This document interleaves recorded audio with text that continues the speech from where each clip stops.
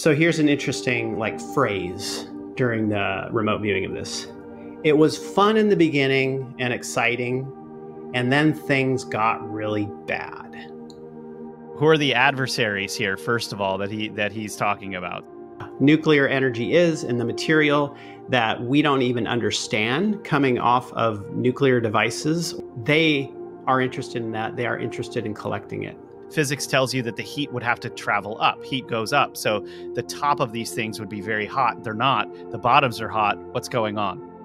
When we remote view Roswell, and other remote viewers have too, we've got this intense energetic type of radar pulse. When you think about the UFO wars that Ed Grimsley was filming, that you can probably still see, and the TR-3B, that is part of that fighting. He is trying to move into a position where he doesn't get killed based on everything that he knows and everything that he's potentially experienced. Oh, man.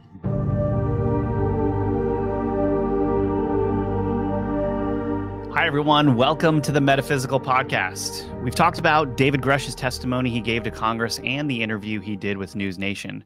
But we know you're dying to hear professional remote viewer John Vivanco's RV data that he found. Who are the adversaries Grusch avoided naming in his interview? Why has there been a UFO cover-up at all? How have these craft been taken down if there is an entire crash retrieval program established within all these countries? What does radar have to do with it all? And most importantly, why is Grusch really coming out as a whistleblower? Well, join John and me, investigative researcher Rob Counts, as we answer all of these burning questions, plus bring up an interesting clip from Tucker Carlson talking about evidence of UFOs. So let's get started with a show that's out of this world. Hey, you're listening to us. If you're listening to us, watching us on a video platform like Spotify, Apple Podcast, YouTube, Rumble, Ganjing World, or somewhere else, anywhere else, just leave us a 5-star rating and review. It really helps us. And make sure you like and subscribe, ring that bell to keep watching these things that are coming out like hotcakes. Yeah. John, how you doing? Yeah. Good. I'm excited about this one. Yeah, I mean, we've got some really interesting data surrounding some of these questions. Excited to get into it. Yeah, and, I think people, we were having this conversation in our last episode, but it's like, I think people forget how much already is out there that now has to be looked at anew with Grusch coming out as a whistleblower. I mean, we've got a lot of not unintelligent investigative researchers that are doing work that have gotten information, but they haven't necessarily released them or released that information. What else is out there? It was probably several months ago, Tucker Carlson was on a podcast with a couple of guys. It's called Full Send Podcast. That's right. And Tucker actually, makes a very interesting interview here with these guys. He's kind of talking very candidly about stuff, dropping F-bombs and asking questions about what's really going on out there and some of the things that have shocked him the most.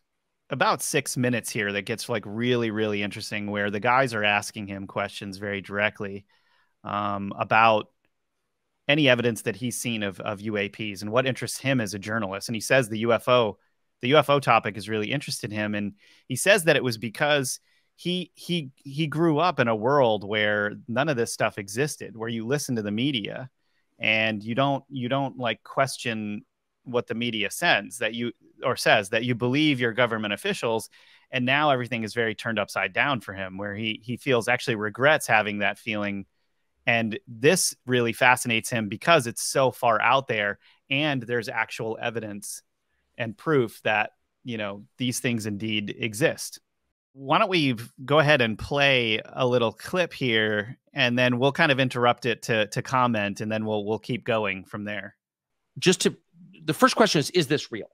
Or am I just being a crazy person who's spending too much time on the internet? Well, this summer, we got a call. We didn't reach out. This person called us. Lexi, who's standing right there, who's a genius, one of our producers, gets his call from this guy who's a tenured Stanford medical school professor, and he wants to come on the show. Now, this guy has a couple patents, and so he's rich, and he's got tenure at one of the most prestigious schools in the world.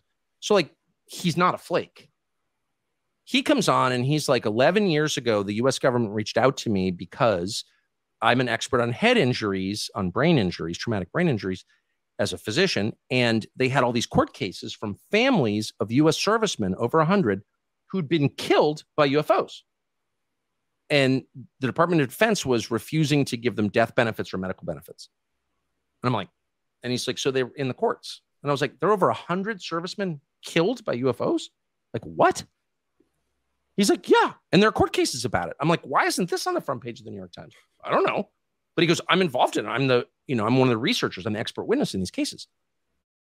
What does that mean? And he's like, for example, UFOs appear to be attracted for whatever reason to nuclear energy. So at nuclear missile bases in the upper Midwest, for example, nuclear-powered aircraft carriers, nuclear-powered submarines are all getting buzzed by these objects, including underwater. Okay, pause there, Lindsay. He's like flies on old food. Yeah, actually, that's a really good way to describe that. That's really funny. Dang UFOs. Yeah, get out of my way.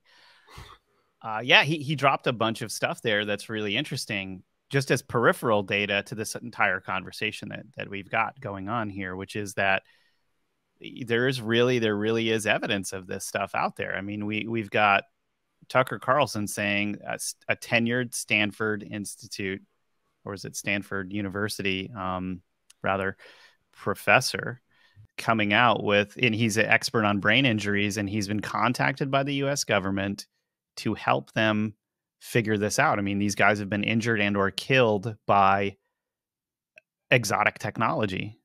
They get too close to it. Right. I mean, I've heard the stories as well. As far as court cases go, that's very fascinating. So those would be interesting ones to follow along with. If they're still going on, and what happened to them? I mean, did these things become classified? Court cases become classified? I mean, how does the Pentagon military deal with this type of disclosure? That specifically is really fascinating to me. Now, it's like, as far as the nuclear sites and nuclear energy, we've seen this before when it comes to some projects we worked on that were more like expedition style, where we've looked at phenomena that's occurred in an area like around an old defunct nuclear power plant.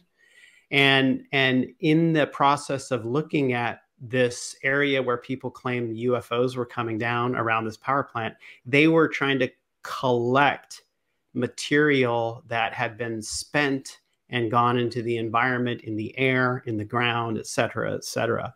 So yeah, there is definitely an interest that they have in this material. It's kind of like they have methods of collecting it and understanding aspects of it that we don't, that they can measure and go after.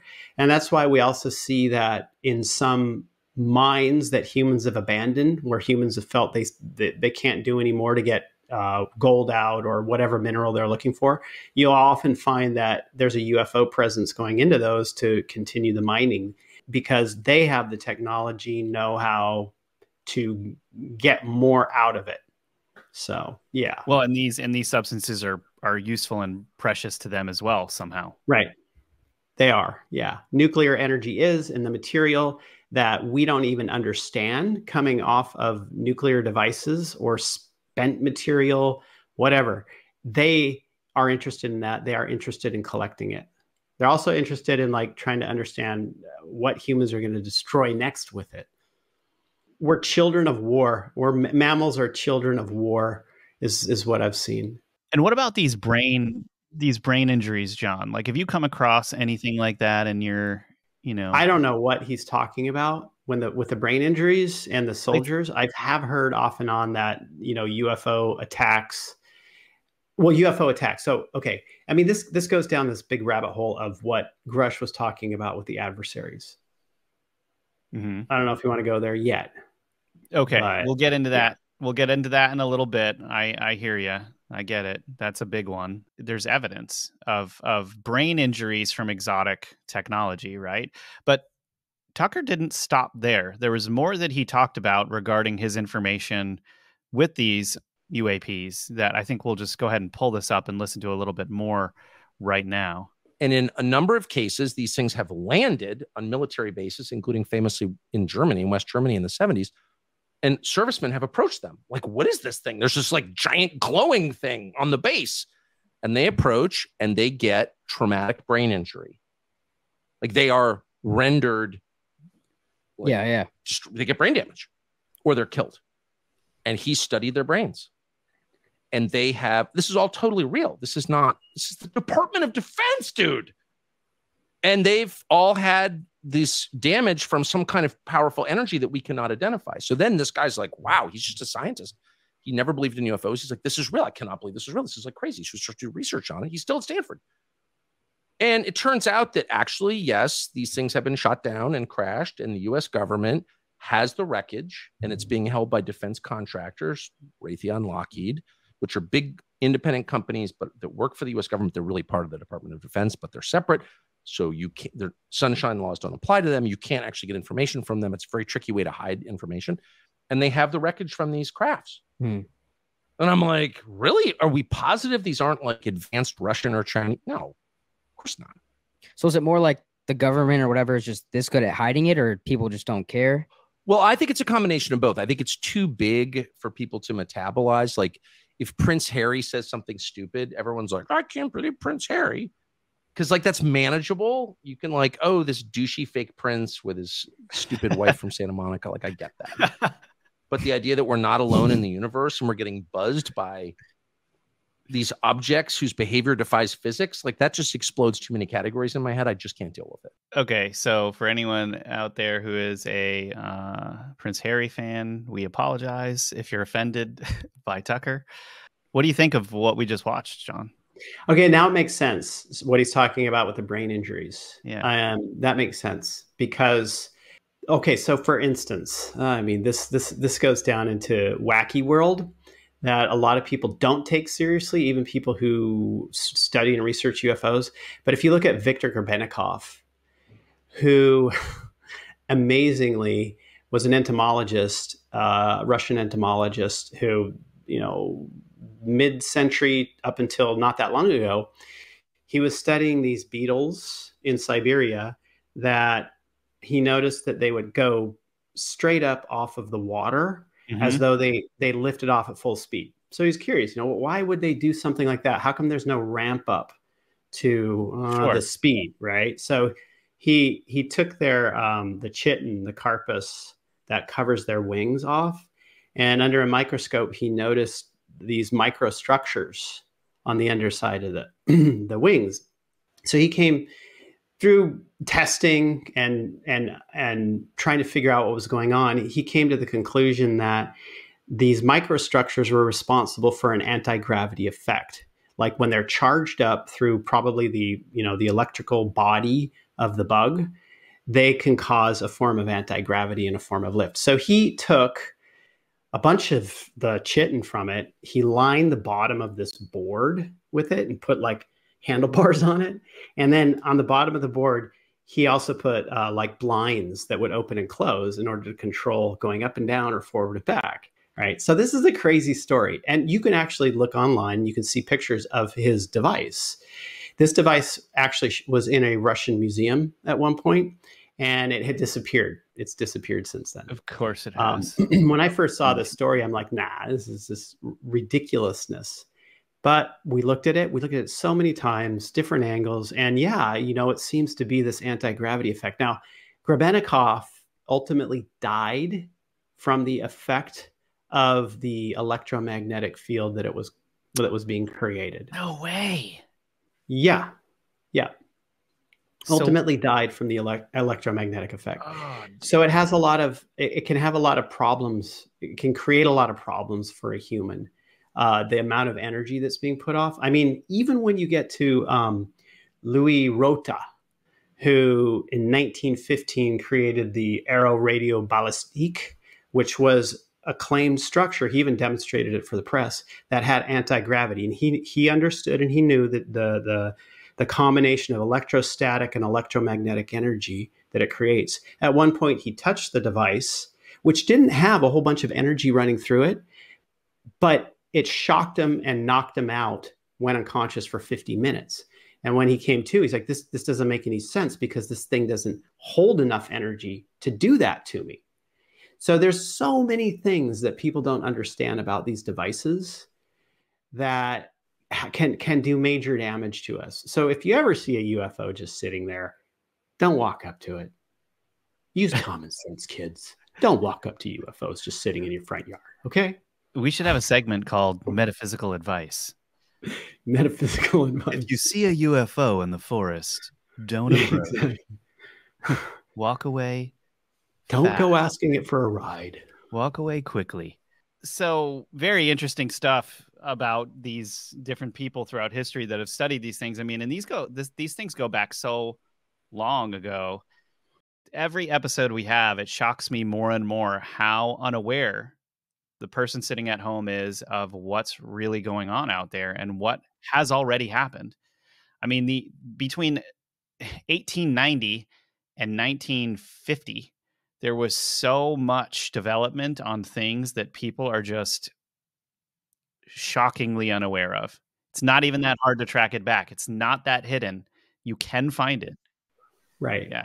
And yeah, you I bring mean, it up. in the early 1900s in the U.S., I mean, there were, and late 1800s, there were many scientists and inventors who were going after free energy and were going after anti-gravity and trying to understand all this stuff.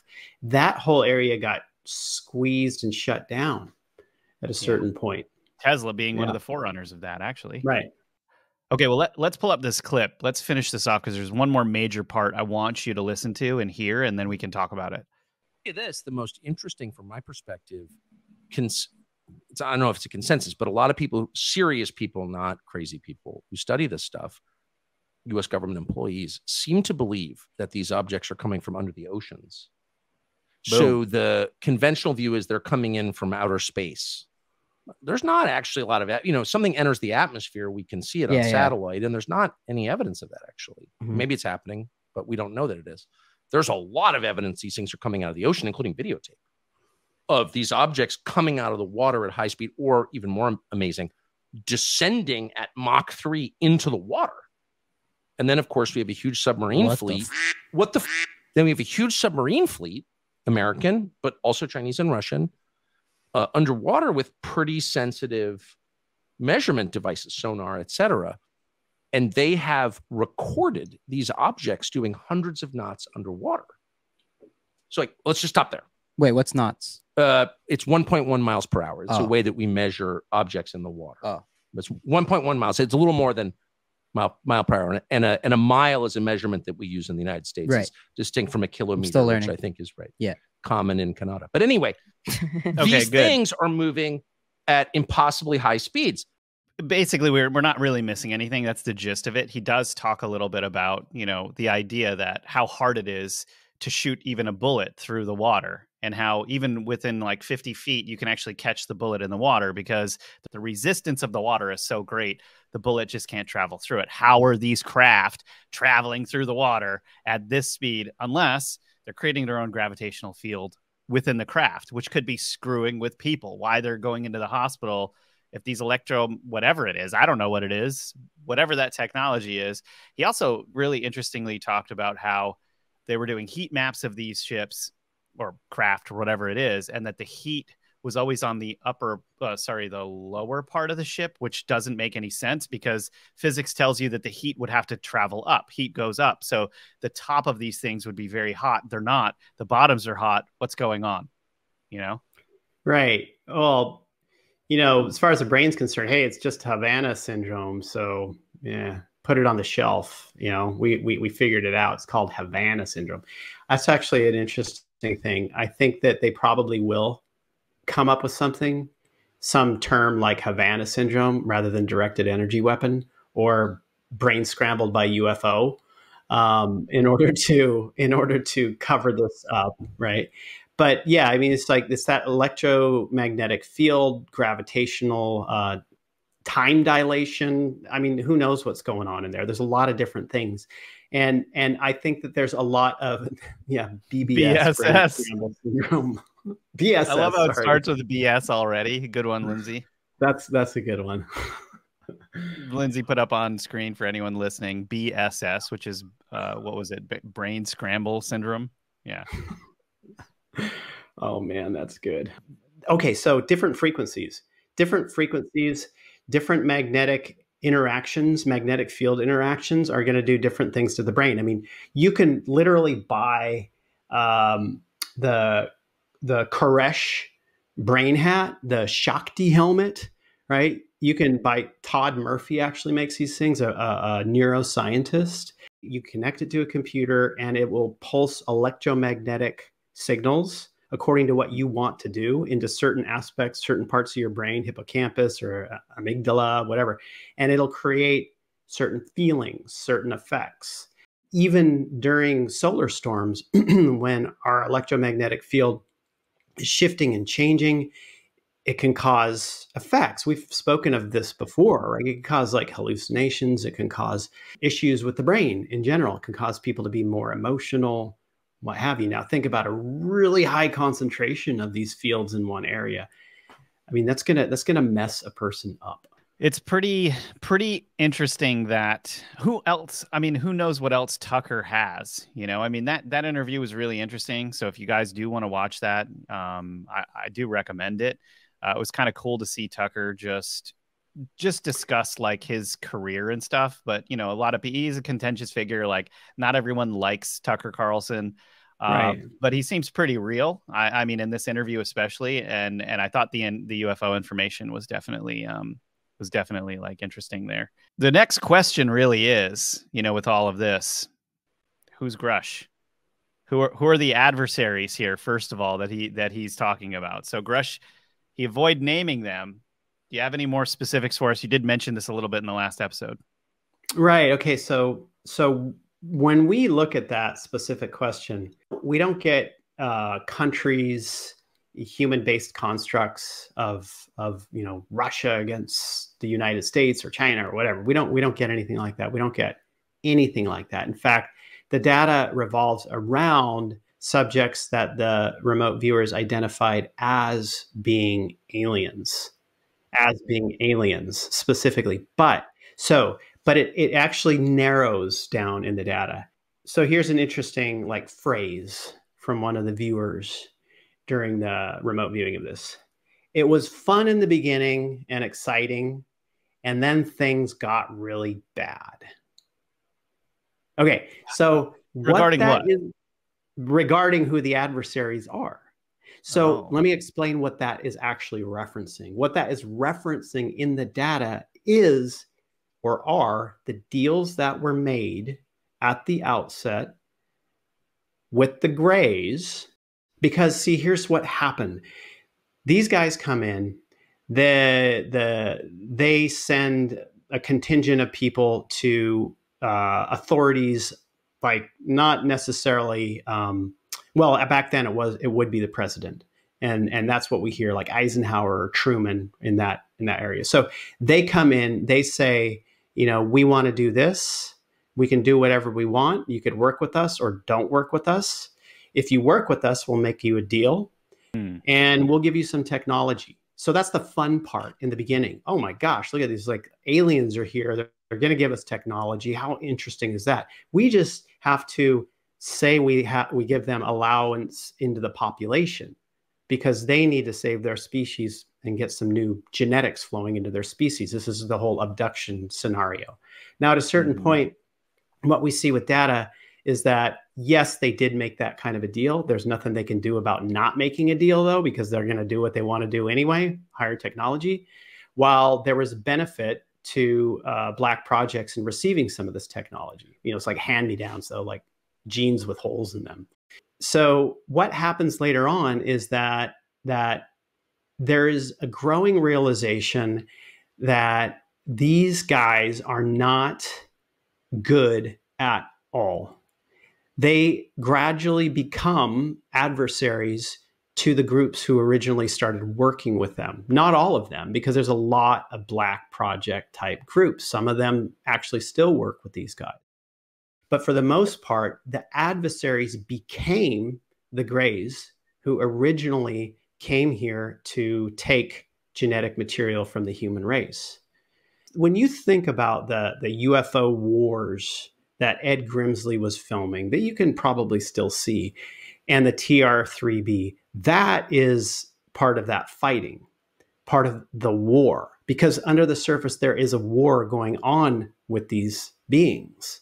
These are also the ones who have a lot of setups on the moon, who have literally gone after, Ingo Swann talks about it, the godfather of remote viewing, pretty much created remote viewing. He talks about remote viewing the moon and the danger from the beings if they notice you when you remote view the moon. So these are the ones that are our adversaries, and those are who he's referring to. The party's over is really what it comes down to.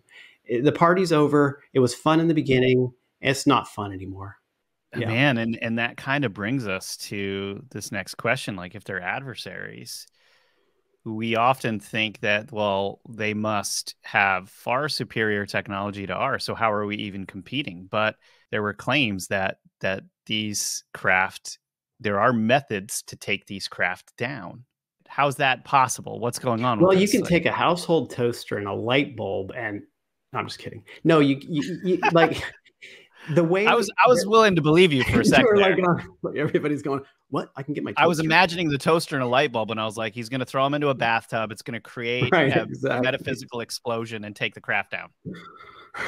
When we remote view Roswell, and other remote viewers have too, the Roswell crash, for instance, we've got this intense energetic type of radar pulse that collapsed the magnetic field. So you've got the craft who is creating its own magnetic field, its own gravitational field, right? Right.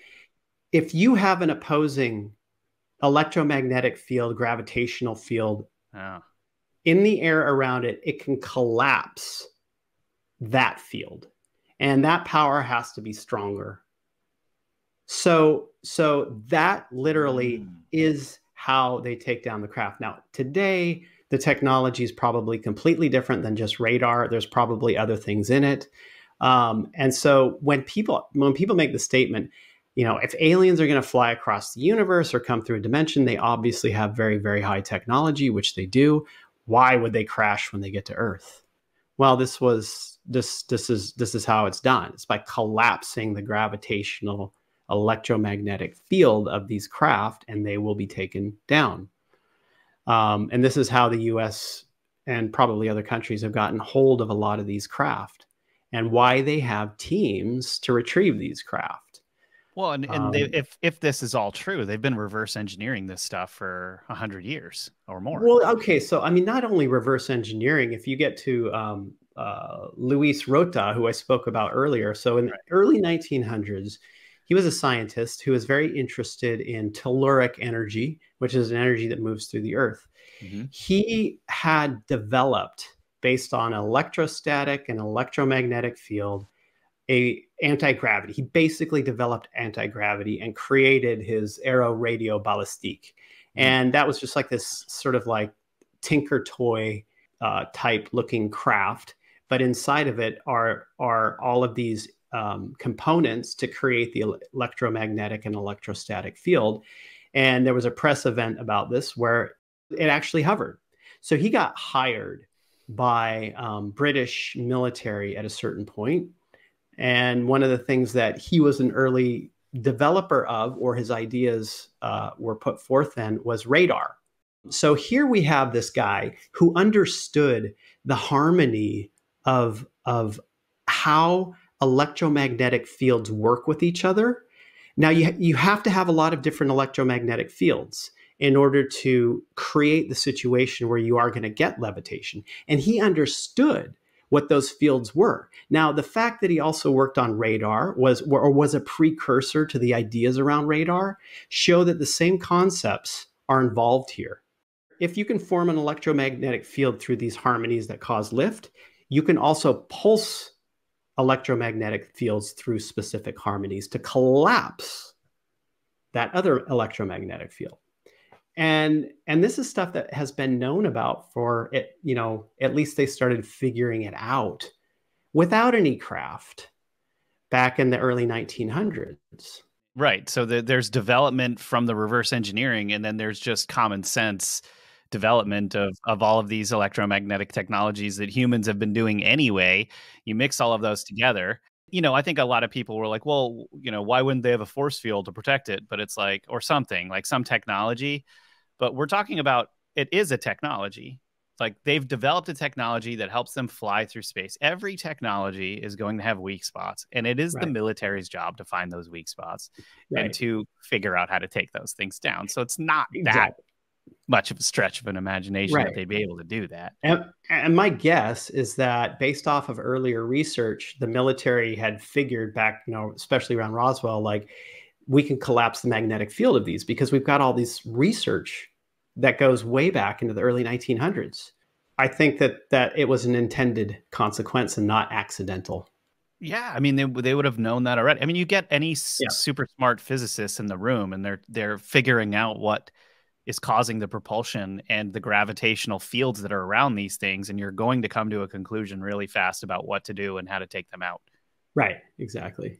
Okay, so why has there been a UFO cover-up at all? Right, that whole thing. I mean, well, from what we've seen, there's multiple reasons. And, someone like Schratt, for instance, and many other people who have investigated this, think that it is solely based off of technology that would be disruptive, hiding the technology that it would be. It's like Tesla and versus Edison. So who did JP Morgan or Rockefeller or whomever those guys, who did they invest in when it came to electricity? They invested in Edison. Yes. Because the reason why, obviously, is because Tesla's was free energy. Like, how are you going to make a buck off free energy? I mean, they could have found ways, but Edison was a lot easier on that forefront. Edison was better at playing the game. He was very good at molding himself according to what was needed to get things done. I mean, a lot of people call him a genius in marketing because of how he was doing things at the time. And actually, hey man, Betamax was way better than VHS. Like, why do we even have VHS? Yeah, that's right. That is actually right. I mean, yes, it's a perfect example. And it's like, but at the same time, Edison wasn't a dummy. Like, he was doing things when cars came out that people would be really surprised about. Like, he made a battery powered car. He was working with Ford on different things. But obviously, it was like, they're all answering up to someone who wants to see these things go into production, who are financing them or who control different industries. They're going to do the things that they need to get their ideas forward. They're not going to win on every single thing, even if it's a guy like Ford or Edison. There you have it. I mean, you've got like, Edison definitely won over Tesla because Tesla wanted these things to be available for people. He wanted them to be free, and he had way more knowledge of this stuff than anyone else at the time. Right. So, I mean, think about now if free energy was introduced, non-polluting free energy into society would collapse a huge narrative. Well, for one, carbon tax credits, I mean, heck, that's going to be a huge moneymaker in general.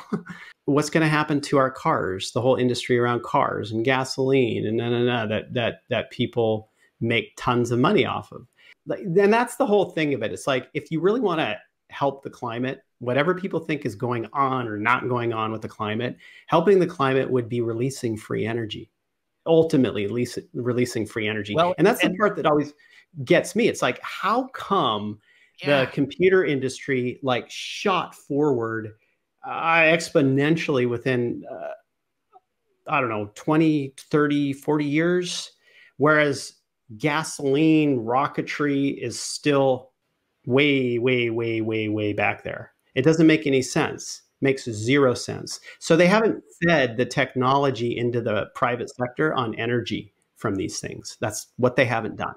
It doesn't make any sense unless it was meant to be that way, which is what I think you're getting at, right? Yeah. So, I mean, yeah, the story around that is a big, big rabbit hole where we won't get too into that here. Right. We won't get into that. But it is interesting that what you're bringing up about releasing the free energy and all of that stuff is, here we are. we have a whistleblower that's come out that's talking about extremely exotic technologies where, you know, they have the answers to these things and they themselves haven't brought it out, and they're complaining about climate change when they had the answer the whole time. So what is actually going on here? Like, when you start getting into that, and you like, that'll keep you up at night, because you're like, you start to realize a whole lot of things about what's going on around us. You know what I mean? Right. Well, here's the other thing too. We would continue to have a climate change whether we had free energy or not.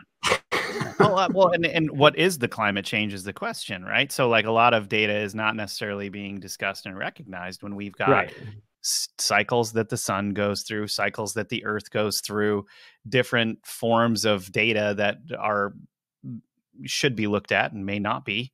You know, these are things people need to wake up about, I think. So then we've got another aspect of the cover up that has to do with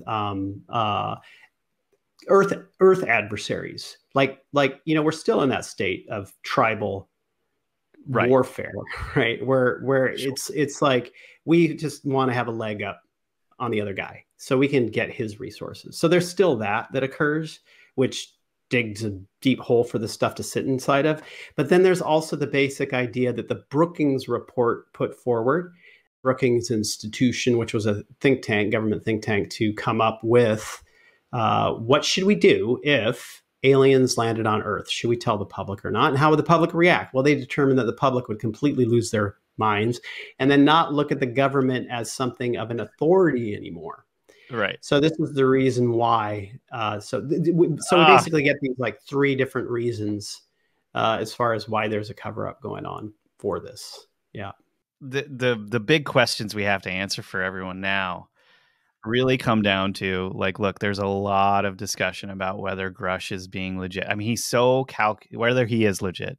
He's very calculated in what he says and how he says it.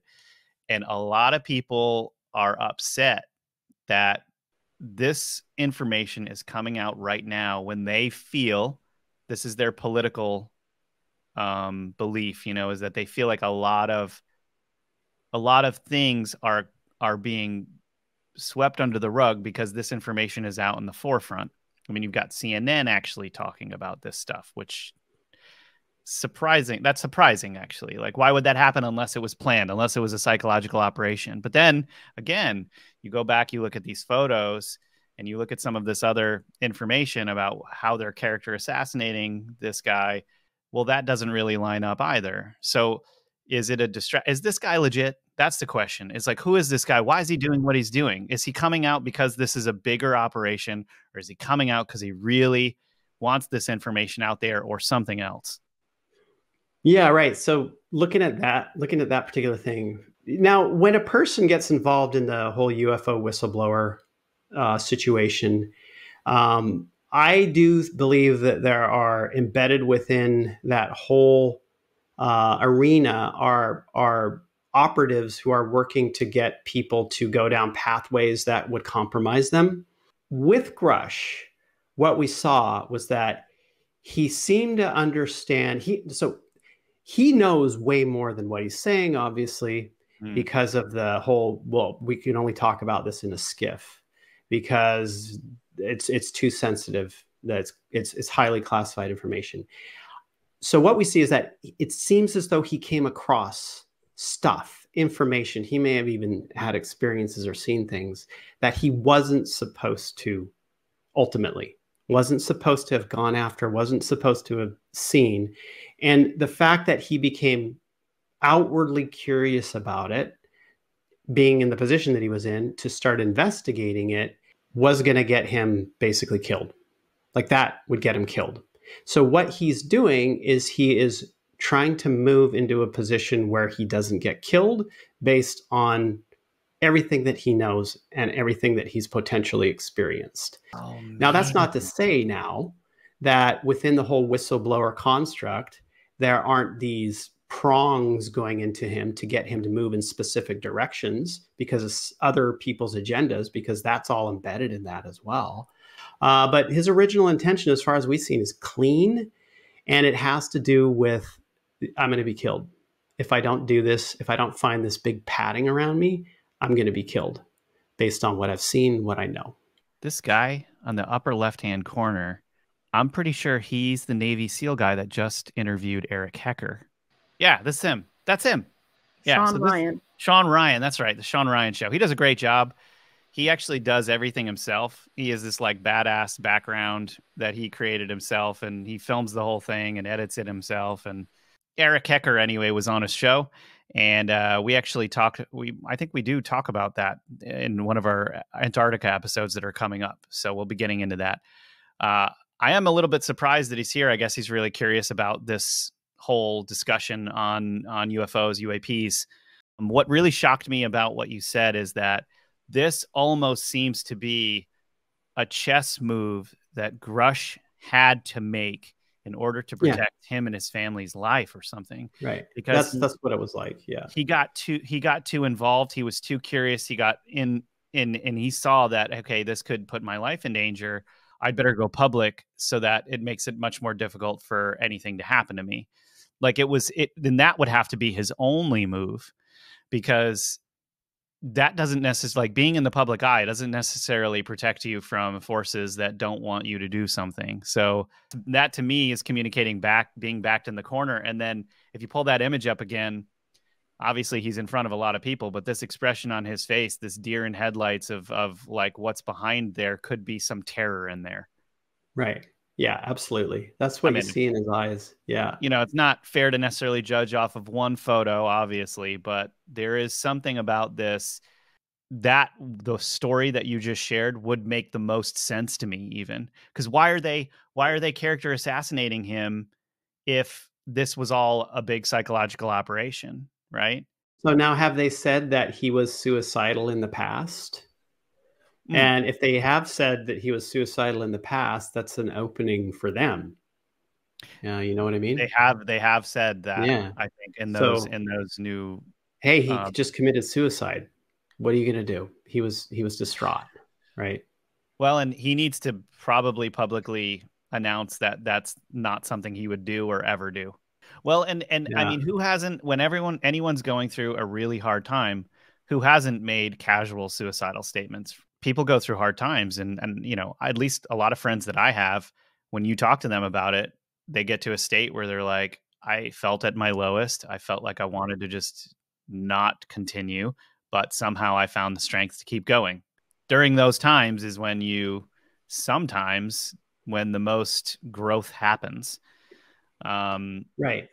So, you know, I don't think it's fair to judge someone based off of one point like that, you know. Well, like I say, I mean, they could be setting this whole thing up from first showing what they want people to think of him as being crazy, just the photos, not putting any words around it, just the photos. Second step is to say, well, he's got PTSD, he's acted out, he's got in trouble with the police because of, you know, his volatile nature.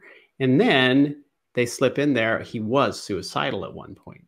Oh, right? Man, you're so right. I feel scared for this dude now. I hope that all of this kind of goes as smoothly as possible, and there is no loss of life, if that's even a thing. So, you guys, we went through all of this information. We talked a lot about, you know, these exotic propulsions and technologies and stuff. And I think at least with this whole UFO discussion with David Grusch, we can kind of wrap it up here in this episode. However, in our next episode, we are going to start getting into the aftermath, which is what about all of these other whistleblowers that have come out to discuss these things over the last, who knows, 30 years. And Michael Schratt, who we're going to reference, has a lot of this information. We're going to get into some of that. John's remote viewed a lot of this, some of these technologies and some of these issues revolved around Schratt and his whistleblowers claims. We're going to be getting into that, but we'd love to know what you think. How are we doing? You guys like this show? Do you like these episodes on UFOs? Would you like us to do more on it? Or do you like more of the content that's, you know, more explorational, where we're discussing science, physics, getting out there into, you know, architecture, or archaeological finds and things like that, rather. So definitely let us know what you think in the comments below. John, thanks so much for being here with us. And yeah, we hope you guys thought this episode was as out of this world as we did.